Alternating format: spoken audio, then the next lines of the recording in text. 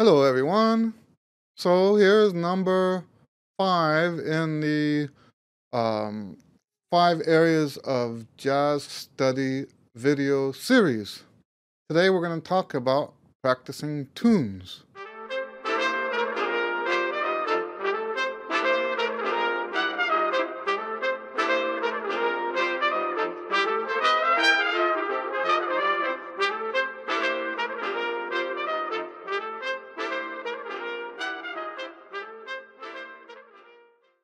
I mentioned in the first introductory video that the tune is the package for your improv. So you may work on your improv a lot with all these different areas, but if you don't learn tunes, you have no packaging for the improv that you do. That's how I see the tunes as part of the packaging. And it's really more than that, but I like to look at it that way because in terms of trying to convince the students to learn tunes, that's how I see it. Without the tunes, you have no vehicle for sharing your wonderful improv with the world. So let's look today at, because I'm going to assume that you guys know what tunes are. Now, jazz tunes tend to be strophic, and what that means is that we play the head, then there's a series of solos, and then we play the head again. That's the general. It's not always like that, but 99% of the time, that's how it is. And what we learn when we're learning a tune is the first thing we have to do is learn the head. And for those of you that don't know how we speak, the head is the actual melody of the song. And the first step, I would say, is to actually listen to as many different versions of the song as you can. We learn the tunes better when we know how they sound. And that's true for all music. So I know this goes back to the listening. Uh, all 5 of these areas are interconnected. All 5 of the areas. So, for example, we talked in the language section about transcriptions. So there's a connection there. And even doing transcriptions falls over into the tune category too, because one of the best ways to learn how to improvise on a tune is to learn an improvisation, someone else's solo on that tune. That's a great way to learn how to play a tune. And now, let me tell you quickly. No, let's not get there yet. Okay, so we're talking about learning the head. I also believe that you should learn along with the head any introductions that traditionally go with that head, and then also traditional endings, tags that go with that head. Too many students today are learning just the head itself and don't know what to do at the beginning and the end of the tune. So that's important too. Now, I believe that when you learn the tune, it should be memorized. Don't skimp out on that. If you're one of those guys or gals who has difficulty with the memorization, I say get over that now. Nobody has a genuine difficulty. It's how can I put that? I don't mean to be offensive. It's just that it's just uncomfortable. It's something that because you can't do it yet, there's anxiety that builds up. Cortisol starts coursing through your veins, and it's an unpleasant experience when you first start learning how to do it. You have to get over that. Now, that said, the best way to get over it is to have a system of memorization. I use the working backwards for memorization. I also do it for other stuff as well, but it was originally taught to me as a way to memorize. And for those of you who don't know what working backwards is, it's a old technique. I've traced it back, literally looking through all the different sources, mostly online, but I traced it back to a teacher named Theodore Leschetizky. And he called it working crabwise. But basically, you start at the end. Now, you don't play it backwards. I have to say that every time I talk about this because there are some people who will try to play the song backwards. That's not going to help you so much. Okay, don't play it backwards. We play forward, but we start at the end. Instead of playing the first two measures and then the second two measures and working our way through that way, we start with the last two measures. Now, here's a rule that I teach. When you're practicing something for jazz, don't ever look at the music anyway. If you follow that rule, then memorizing stuff isn't that hard because you're doing it all the time. Okay? So using working backwards, you would look at the music, and if you have to sing it or something, finger it, go ahead and sing and finger it, right? And then look away and play it. Then look at it again. Now see, all good forms of practice, all good practice techniques include repetition. So we're looking at that last two measures. It could be one measure, but with a jazz tune, I usually do two measures, maybe sometimes four measures, depending on the phrase. So you're looking at the last two measures and look away and play it. Then look again. Then look away and play it. Then look again and look away and play it. Do that for 10 times. Usually, somewhere around number 5, you don't need to look at it anymore. You can just play it 5 times over here without looking at it. As soon as you've done your 10 times, look at the next two measures going back. So if it's a 32 bar form, you would have done 31 and 32 the first time. Now we're doing 29 and 30. Look at it, play it. Look at it, play it. Then you combine those two. Now you're going 29 to the end of the tune. All right, and you do that progressively all the way through the whole song. That's by far the best way to memorize music. It's called working backwards. Some people call it, like I said, a couple hundred years ago, they called it working crabwise. I say couple hundred. I don't think it was quite that long ago, but you get the idea, right? Ancient history for us. And yes, I know that's a classical thing. If you're afraid of using classical techniques in your jazz, I would just say get over that too. Okay? Those techniques work. That's why they lasted 200 years. All right? So don't say, oh, that's classical. It's not classical. I've been using it in my jazz as a way to practice heads and other things too. Transcriptions should be practiced that way too. If you've got a written transcription that you want to memorize, you start at the end, not at the beginning. So, yeah, that's the head. Once you've memorized the head, now you want to start working on the changes.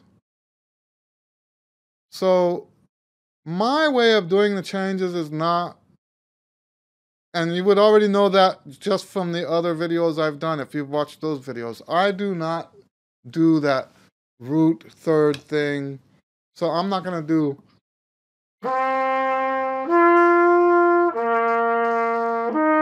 I'm not going to do that. And then I'm not going to do all that. I've done it before. It doesn't help much. Yes, it does teach you the chord progressions on an intellectual level. But in terms of how well it helps you play the changes, not well. So, but I've already voiced my opposition to that way of learning jazz and also that way of teaching jazz. So what do you do instead? The first thing I do is what I call tendency tones. And no, I did not invent tendency tones. I think you can look them up online. Other people do this as well. I might do it a little differently from what they do.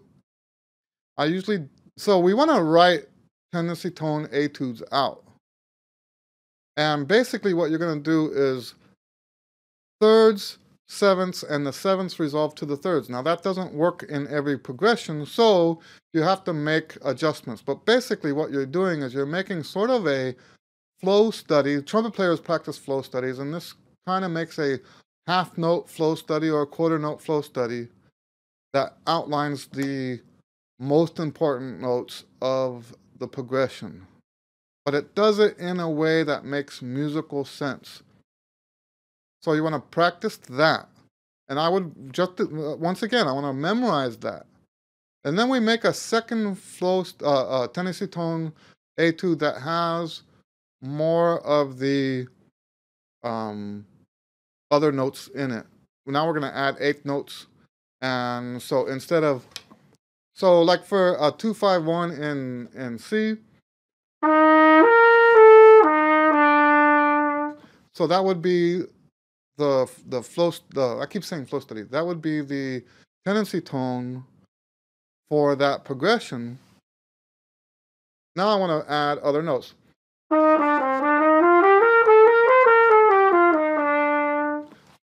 And that's what I practice for the second tendency tone. Is you're basically using those same notes again, but you're adding 8th note filler. So this is video number 5. And in the previous video, video number 4, we talked about the language, right?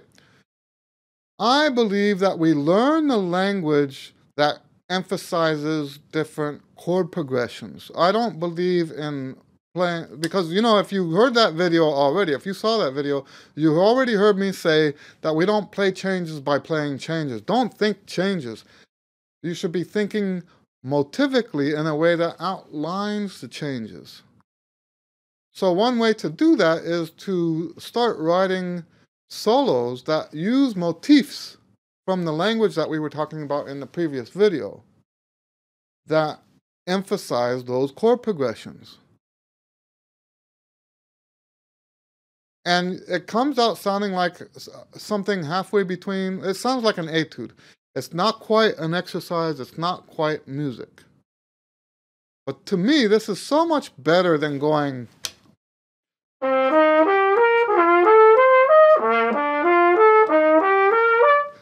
this. So a lot of people, I think, would criticize what I'm talking about here, especially if I'm saying to do this instead of that other stuff. But the end result, remember, I'm not thinking about this from a what's right and what's wrong perspective. I'm thinking about it from a perspective of what works. Most of what is taught as jazz education today does not work. So when we change our perspective on how to learn changes and make it more about the language, that's when we start doing stuff that actually manifests real music in our performances. So it's not uncommon for me to write 4 or 5 if it's a chord progression that I'm not comfortable with. It's not uncommon for me to write 4 or 5 different etudes using language. These etudes don't have any filler. Okay? No rips, scale passages going up 2 octaves or whatever. Nothing like that. It's all completely motivic. It's all completely within the jazz language. I was talking earlier about how all of these things overlap. That's another overlap. The language is used to play the changes. You know, if I'm doing a turnaround,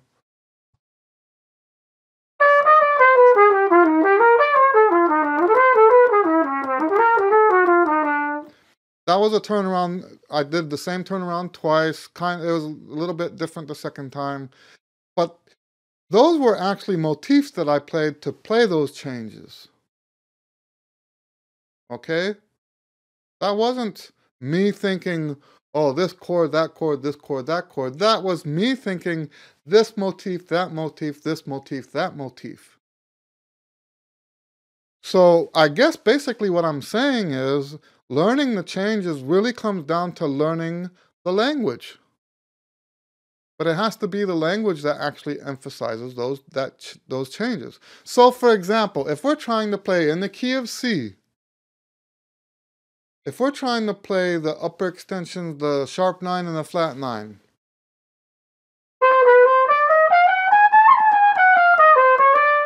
okay, I added the sharp 11 2. But you hear what I did? That was a motivic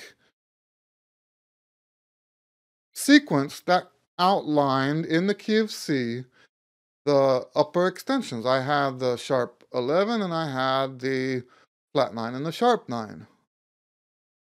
Let me see if I can do it again down an octave.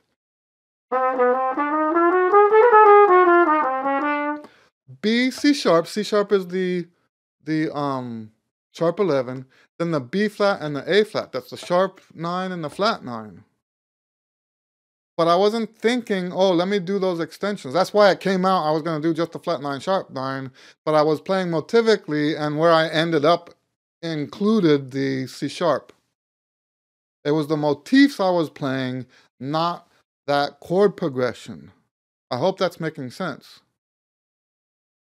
And that's how I think actually when I'm playing in public now, is I'm playing those motifs. And it's beautiful to play the motifs instead of the chords because you'll never be wrong. That's the beautiful part about motivic playing when it comes to playing the changes. You will never be wrong because the motif is what it is. That's why you can look at other people's transcriptions and you know what? People say, well, so-and-so played the changes. Well, look at the transcription. There's a lot of places where great players, Charlie Parker, Dizzy Gillespie, all the greats. There's a lot of places where they didn't play the changes, but what they played was actually better than the changes. And it was this motivic stuff I'm talking about. Okay, so it's almost like a continuation of the other video. We're talking again about the motifs. But I believe that if you're just trying to play, like the turnarounds are a great example. If you're trying to play that chord and that chord and that chord and that chord, good luck with that. And even if you have the technique to do that, what does it sound like? Think about that. What does it sound like? If you play with motifs, it sounds like jazz. If you don't use motifs, you know, and if it doesn't sound like jazz, what's the point of learning the changes? What's more important, that it sounds like jazz or that you're playing the changes? And you can answer, like I already said this, but you can answer that question by looking at the transcriptions. All right? Well, that's what I have for you. Use the language to play the changes. Yes, you still have to learn where those changes are, but you don't have to learn it by outlining the chords. You can actually do learning how to play piano. You can learn the changes that way, if that's what you want to do. I don't do that because I don't like my piano. It's out of tune. But yeah, so, you know, that's why I use the Tennessee tones. And that's why I use the written etudes. Oh, by the way, the written etudes, use your own etudes. Write your own. Don't get someone else to write them. Anyway, that's what I have for you about the changes and learning the tunes. The next video is going to be about improvisation, because improvisation is in and of itself a separate skill, a separate art. All right, so there you go. God bless you. If you have any questions, ask below. And if you want to be receiving notifications about these videos, go ahead and click subscribe. All right, thank you, and we'll see you on the next video.